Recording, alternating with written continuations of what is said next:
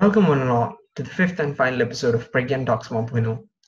Before we get to the main topic, we'd like to give a big shout out to our media partners, Campusly and the Campus Media, for making this episode possible. With the number of COVID-19 cases continuing to rise, the pandemic is far from subsiding. One of the most uncertain sectors in its wake, the education sector has been identified as one with an increasingly doubtful future. Job offers rescinded, international admits deferred, student visas temporarily suspended. All of this has added to a worrying environment full of confusion and unrest in students' minds. Discuss this in depth while providing us an insider's view into the topic. We have with us today one of the most eminent names in education. Dr. Soumitra Dutta is a professor of management and the former founding dean of the S.C. Johnson College of Business at Cornell University. Before this, he was on the faculty of INSEAD, a leading international business school. He's an expert in the domains where technology and business meet, specializing in the role of innovation in the knowledge economy. He is a distinguished entity in the field, having been invited to the annual meeting of the World Economic Forum at Davos for more than 10 years. We at Pragyan are incredibly honored to have him with us here today. Welcome, sir. Thank you. So, sir, to start off our interview, the first question, in your blog on GSBN, you had mentioned about leaders and deans from several universities having unanimously agreed that this might be a tipping point for the change in affairs for a whole lot of things. Education, by and large, is also a party to it. How has the pandemic affected the education system, and how have educators around the world responded to this? And will this lead to the formation of a COVID generation, as speculated by many around the world? And what do you think is the most rational way forward, keeping safety in mind as well? So thank you, Ashwin. Thank you, Anand. And thank you to the team for inviting me. It's correct to say that we are living through an extraordinary time, especially in education. In education, we have had for a long time changes, but the changes have been relatively minor. If you think about how even many classrooms are structured and how instruction is delivered, it goes back to the Greek system of amphitheaters and how people stood up in front of others and just communicated knowledge in a traditional format. That has worked very well, but I think what now finally education sector is realizing is the potential of technology to change that mode of transmission of knowledge. Education has always used technology, but it was in small doses. I think what we have seen because of the pandemic is a large-scale change and adoption of technology.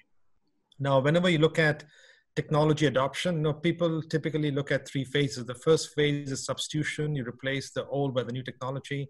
The second phase is diffusion. The technology gets used more and more because it is cheaper, better to use in some sense. And the third phase really is transformation. Well, fundamentally, new ways of living, working emerge. So what we have seen in education really is the first phase and a little bit of the second phase. So, we have moved our traditional classes online. And yes, because of pandemic, everyone has done it. Diffusion has taken place. But we haven't really seen the transformation. So I really think that the next 5 years of education are going to be truly transformative. And we'll see new ways of learning, blended learning and virtual learning and in-class learning coming up, which will really force us to rethink what education means, how it is delivered, and what learning means for students. So yes, a lot of changes are happening. How have universities and schools responded? I think on the whole, quite well. A lot of people previously thought this large-scale migration was not easily possible and was probably impossible in the minds of many, but we have shown it is possible. And all this has happened in a very short time span, less than a month, sometimes even 2 weeks or less in some instances. So we have shown that we can change, and we've done it successfully. The big question mark in my mind is, can we actually now show we can experiment to create the best form of blended learning going forward? That's the question, because what we have today works only partially, doesn't work fully. So is there a COVID generation? Certainly there is. I think the students are being forced into the new learning environment. And my advice to students really is embrace it. You can't resist it. There's no point, sitting and complaining that, life used to be so good in the classroom and now we are being forced in this less good environment of the live virtual learning. But guess what? Embrace it and make it even a better environment. find ways to make it better. So I would suggest and encourage students and faculty to find ways to use these new circumstances to make learning even better. Thank you, sir. That was a fresh perspective of embracing what is happening and using it to our own advantage. Now, coming on to the next question. Right now, social distancing and lack of travel facilities, coupled with an unequal distribution of technology and connectivity across the globe, have made conducting exams, even the ones like SAT, GRE, etc., that can be taken online, become a major hurdle. Over the past months, many universities have cancelled the requirement of standardized tests like SAT, GRE. So, is there a possibility that other institutes will follow suit in this regard? Also, what other changes like the timeline, acceptance rate, etc., can be expected for the coming admission process? So, this is all part of the rethinking that I said we all have to go through. It's not just the rethinking of what is taught in the classroom, but even the whole admissions process, and placement process and how we select students. And for a long time, we have assumed that the best way to select students is on the basis of exams, on the basis of standardized global tests and national tests.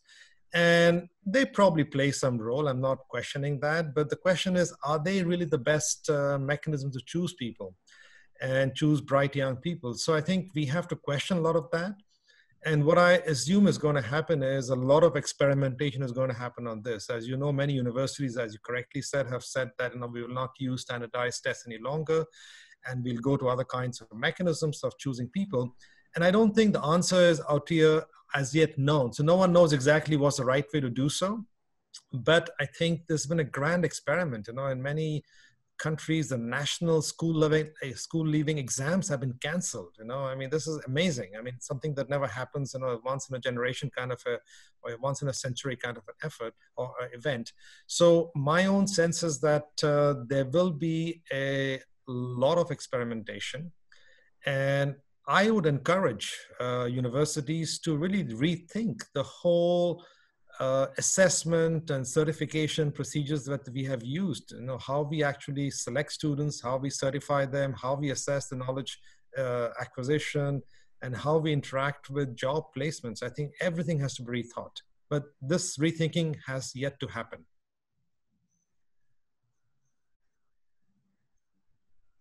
So as you mentioned, we'll move into placements as well. So with the suspension of the H-1B visa extension and the possibility for international students in terms of job prospects in the US, how can students who are already enrolled in the US cope up with the current situation? So it's a very challenging situation now for students who are already enrolled in American universities, the foreign students, to find jobs. And this is only natural because even local American citizens are finding challenges in finding jobs because businesses are challenged. All businesses are facing tremendous changes. So I think there's a whole cascade of effects that is taking place. And some of it is obviously going to impact foreign students. How and what can you do? So I think the first thing that I recommend to foreign students, and I tell students who come to talk to me, is take a global perspective. Because many students come to the US and they strongly desire to work in the US, which I understand. It's natural. You want to work in the US. But I tell them, look, the world is a bigger place, and it's important to look at global opportunities on a global basis.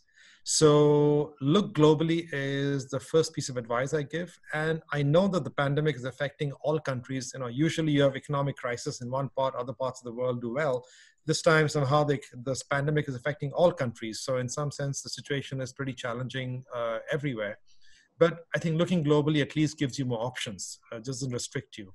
Second, I always tell them, reach out to your network.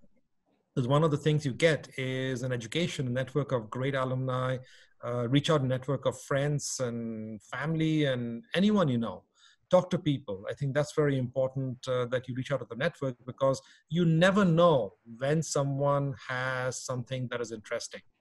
The third thing that I suggest is, people often come and they have the expectation of a job offer, a job at Microsoft or a job at Goldman Sachs or some kind of a high aspirational position. And I say, okay, focus on learning as opposed to the company and the supposedly prestige associated with the company. And sometimes you can learn a lot in positions that you may not have thought of initially. Let's say, for example, you go into a not-for-profit organization and you actually can learn a lot, even though you may not get a lot of money. Well, you may, in fact, get a very minimal amount of money, but your learning can be very high. So I would say focus on learning as opposed to the title or the company brand and so on. The company brand can come later. 3 years time when things are more stable and more normal. If you're good, you can get into a good company later on. There's always room for you in a good organization that you sought. But I would say focus on learning. And the last thing that I would tell people is that never lose that self-confidence, because if you lose the self-confidence in yourself, if you start thinking that, well, I'm not good enough and something is wrong with me, that's why I don't get a job. I think, when you interview and you meet companies or meet executives or meet job recruiters, they can tell immediately whether you're confident or not. And that self-confidence is very important. You need to have the confidence that, yes, what is happening is globally unique. I did not create it, but guess what? No one knew it would happen. And I will embrace it once again. I will use it as a challenge to, build my own character, my own strength. And I will look forward, being confident of my own capabilities. So that was wonderful.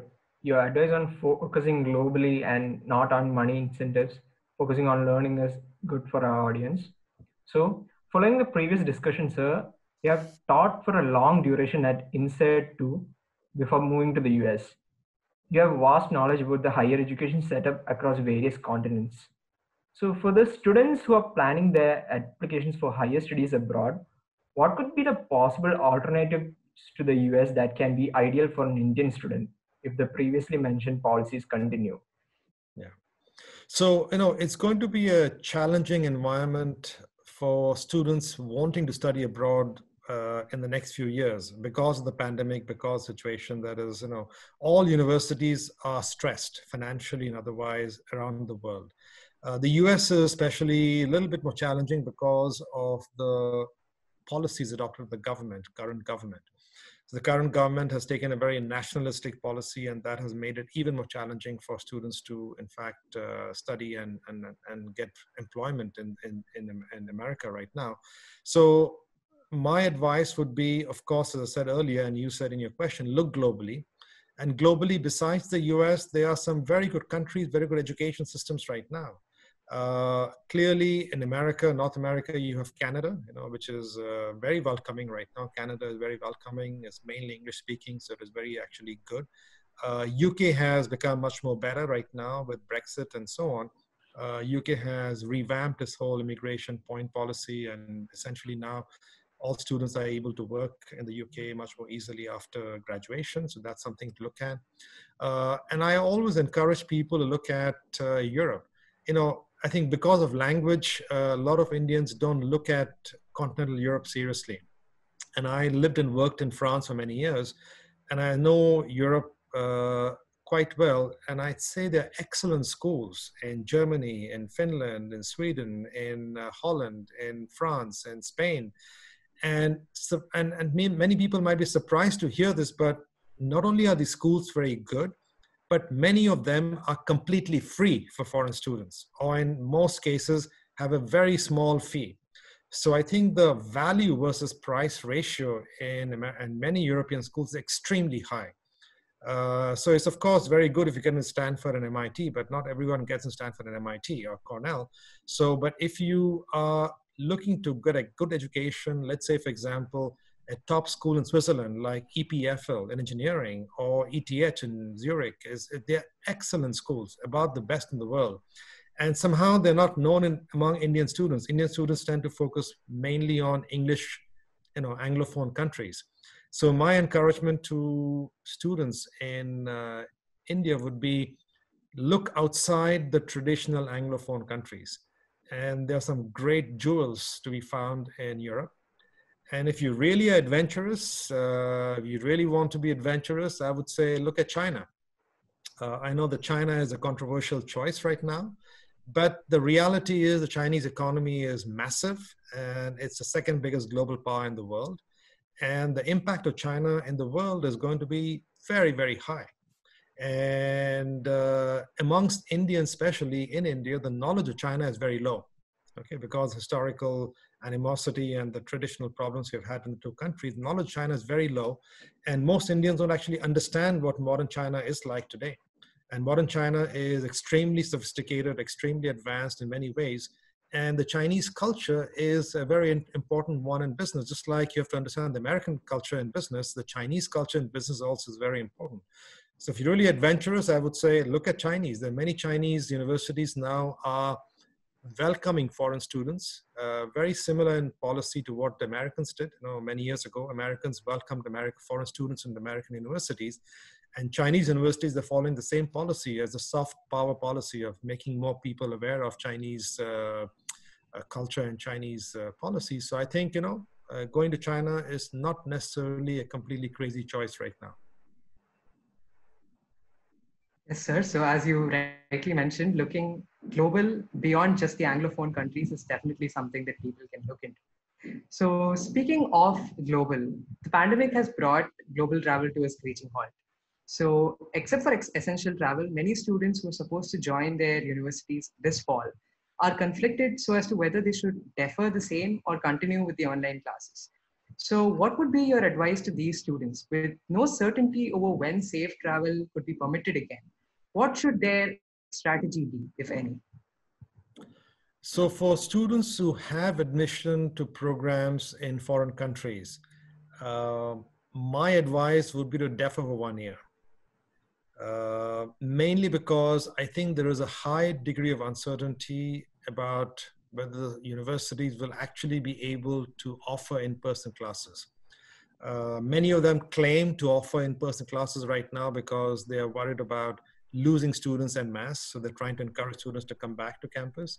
But my own sense is, especially given the kind of increase in cases in the US happening right now, it's extremely unlikely that there'll be many many in-person classes in America, North America, especially right now.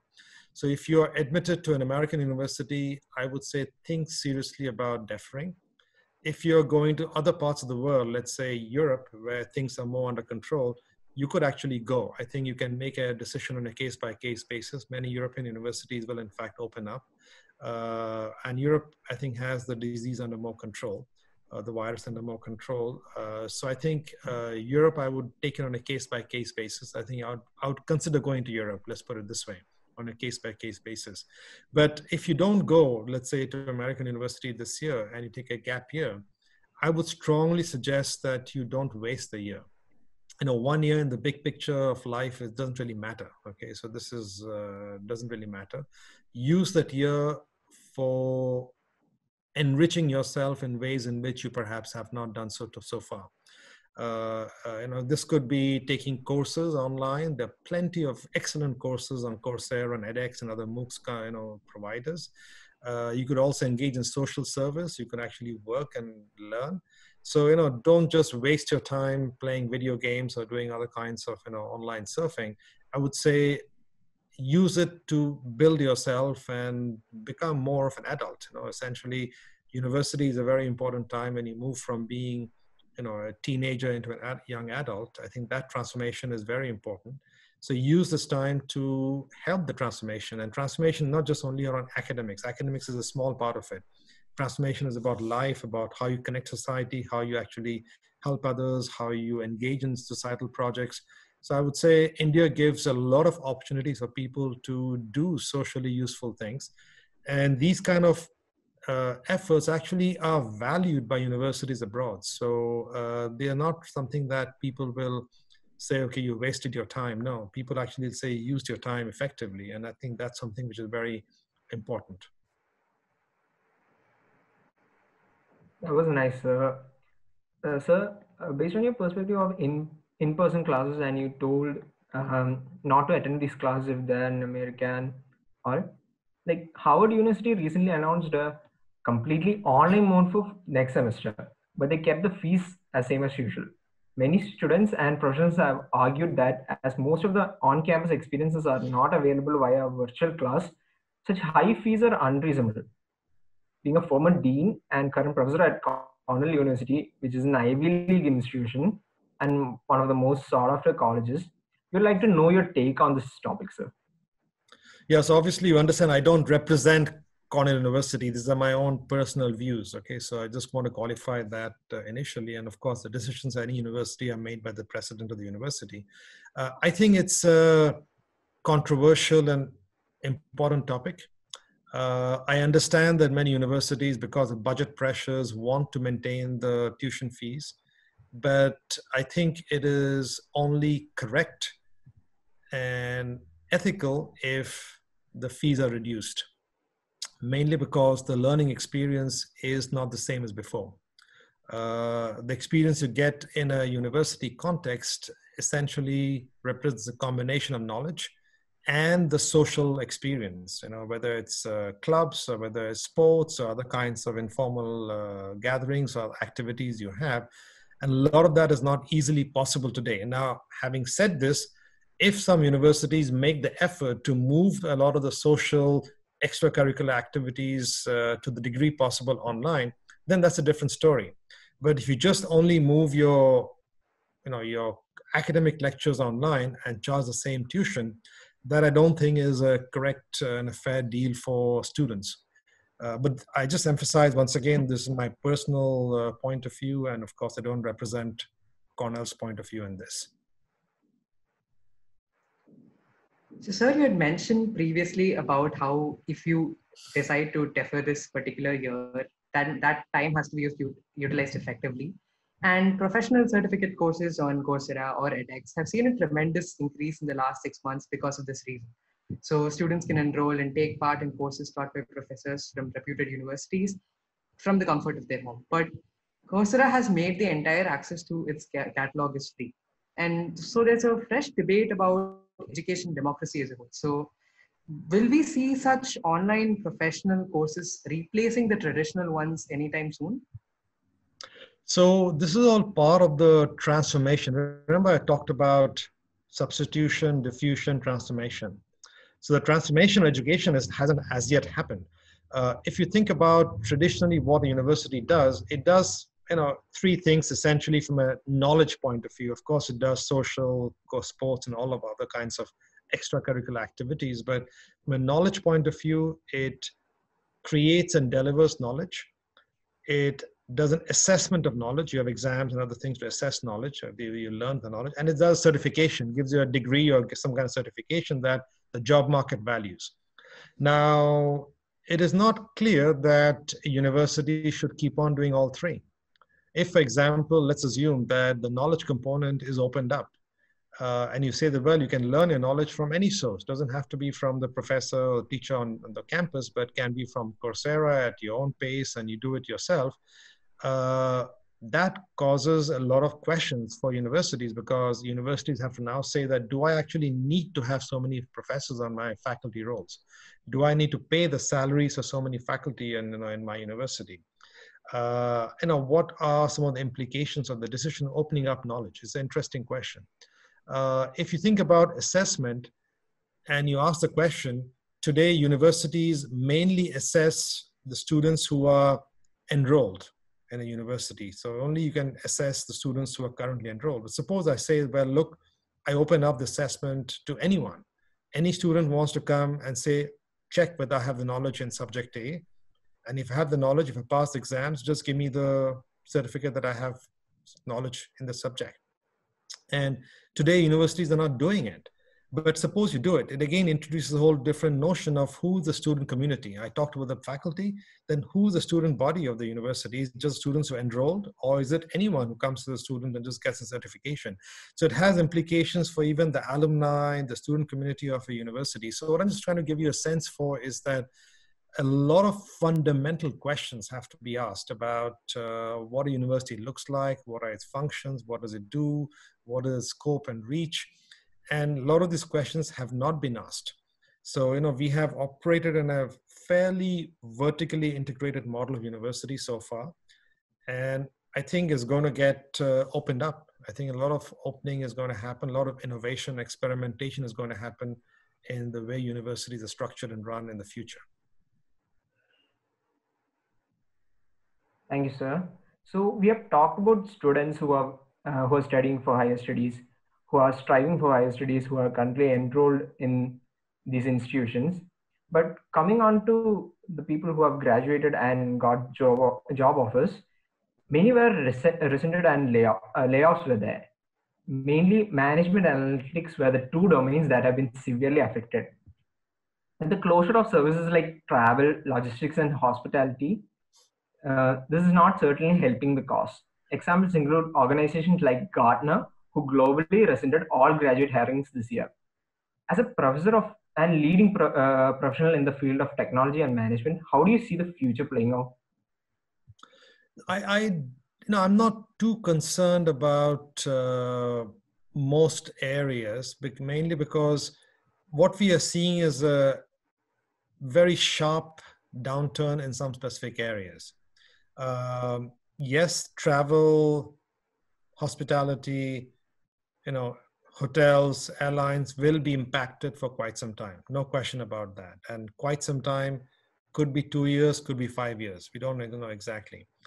Key people today think that habits are going to change and people will not go to hotels. But think back about, in 9/11, when you had the planes hitting the towers in New York City, a lot of people said, after this, people will not fly anymore. People will be scared of travel. But, flying decreased for a year or two, and then once again, people started flying a lot. So it's hard to say exactly how people's behaviors will change, whether it's permanent or not, because, people have short memories. People tend to forget. So, so I think in terms of whether fundamentally people like to travel. And so there's always a risk sort of value benefit you make. Okay. When you travel to an exotic location, you go to the Himalayas or something, there's a risk of something going wrong, but you still go there because you like to go there. So I think as soon as people make a more, collective assessment of risk versus return, I think the travel will return. I'm for example, spending a few months in Europe, and I see in Spain and France, people are already coming back. They're coming back, they're being more careful, but, they want to actually spend the summer. And I see people in restaurants and I see people in hotels and so on. So I think people are coming back and people are making their own judgment about the level of risk. There's a risk associated with taking a plane, risk associated with driving a car, and the risk associated with going to a restaurant right now. So people are making the judgment of the risk versus value. So I think people will make the judgment. But having said this, in areas like analytics and IT, I think, my own sense is jobs are going to keep on growing. They're going to explode because the demand is so high. Data is exploding. You need analytics skills to help manage the data, analyze the data. So I don't see any recession in IT jobs. Now, clearly, some of the IT companies have done very well in this crisis. But in general, I think anyone with technology skills and good analytical skills and even management skills will do well. There will be a short-term downturn in maybe income and jobs, but I would not be too concerned about it. I think, in this sectors, the economy will rebound very quickly if it has not done so already, and people will find jobs. In some other sectors, people's behaviors might take a little bit more time to come back, but then we don't know exactly how they'll revert to it. But certainly in terms of corporate, let's say, approaches, some things will change because now companies have found that productivity is not diminished by having people work from home. And as soon as companies now discover that they don't need the office space, they will move to cut costs. So I think, there will be pressure because of ways to cut costs from companies to keep pushing on some ways of remote working in the years forward. So I think there will be some pressures that companies will put on changing things, and we'll have to wait and see how often, how quickly do people come back to some of the hospitality industries. But I'm actually not too pessimistic. I'm actually cautiously optimistic that we'll recover from this relatively, relatively soon. I don't think it's going to be a structural problem in recovery. So, sir, like you said, there is not going to be a major downturn over the long run in technology. So, in technology, innovation obviously plays a very major role. And you've always rated innovation to be something very high through your impactful and thorough reports, such as the Information Technology Report and the Global Innovation Index. And evidently, the pandemic calls for a rethinking of the way we live and do business. So, with the AI hype and the move towards automation, how do you see innovation happening in the next few couple of years? Will there be a stalling due to a slump in the economy, or would it be pick up further? Yeah, so as you mentioned, I was the founder of the Global Innovation Index. You can look at the work just by searching online for Global Innovation Index. The website is globalinnovationindex.org. And we study innovation across countries for many years now. And what we have seen is, historically, the rates of investment innovation ran parallel, roughly mirrored the GDP growth rates. So GDP rates sort of influence the innovation rates. Now, the last crisis happened in 2008 and 2009, the financial crisis. And what we have seen is that since the last crisis, there has been a divergence in terms of innovation rates actually increased at a faster rate than GDP growth rates. So investment innovation actually has not decreased, has increased in the last crisis and increased at a rate faster than the GDP growth. And a lot of that has happened because the private sector has increased its innovation investments in digital technologies. So digital technologies have really increased in the range of possibilities they afford. And as a result, the private sector has really leveraged that very strongly. And what will happen going forward is interesting. There's some question marks about it, of course. People fear that innovation investment spending will decrease, but I am actually quite positive that, quite optimistic that innovation rates will not decrease because technology will keep on increasing exponentially. With technology improvements, there'll be new ways of doing things. And private sector and government will have to invest to take advantage of those things. Look at, for example, remote working right now. There's so much investment happening in coming up with new technology systems like Zoom, like GeoMeet, like other kind of systems to come up with how can technology support remote working and remote living. So I think innovation will happen. I think innovation will continue. And I remain optimistic that we will not see a decline in innovation that is anything substantial. There might be a very short blip, but that will be a very short blip. Thank you, sir. That was a wonderful perspective. So coming on to rise of digital technology and all, we've seen increasing adoption of automation in corporates and all, and work from home culture is also improved. The CEO of Quora, for instance, has recently announced that their employees will operate remotely from now. So how do you think students and professionals affected by this tackle this problem? Also, what will be the change in hiring practices, new career options, and what will be the required skill sets for the post-pandemic era? So these are all very good questions. And what I would say is that we are discovering what the answer is, so we don't know exactly what all the answers are, but I think what we are discovering are, there have been some surprises also in this whole working at home. A lot of people have said that they have discovered their families, their spouses, the children, and hadn't spent time with their spouses and children for so many years, that much time. So many people have discovered that actually it is quite pleasant to be able to have the freedom to work from home and not be stuck to a routine. Because keep in mind, the current office structure and the current routines of going in at a certain time and leaving at a certain time is all linked to the Industrial Revolution, when people set up factories, and factories, machines were in one location, people had to come to work on the machines, and then the managers had to come in to manage the workers on the machines. So there was this whole notion of coming to one location for the machines, coming in a certain time and leaving a certain time. And all that has now been opened up.